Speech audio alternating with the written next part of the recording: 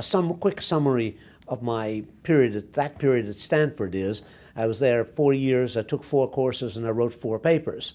And nobody knows what the courses were anymore. I can remember one of them, on discrete mathematics, but I've been making a living off the 4 papers for the rest of my life.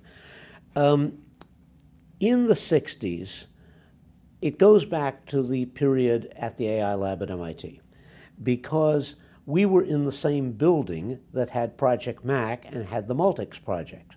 Multics project being the major activity of Project Mac. And Multics is the most ambitious, most important operating system project, I believe, of all time.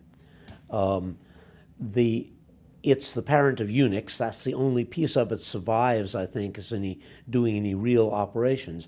But Multics was tremendously ambitious about storage management, about scheduling, about security, and I was therefore hearing conversation about security issues. And my response was, and I remember I was a hippie, right? I was very countercultural.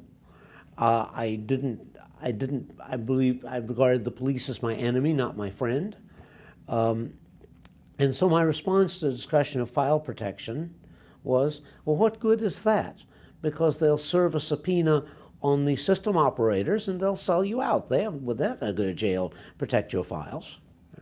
And so I had this view that now looks, technically naive. I mean, it turns out to be harder than I expected. I thought, well, cryptography is the only mechanism you can have that will really protect you. Once you get something encrypted correctly, then they have to come to you and try to get the key out of you. You don't have other people who can sell you out. Now that became, the basis for a big political argument and a lot of my career as well.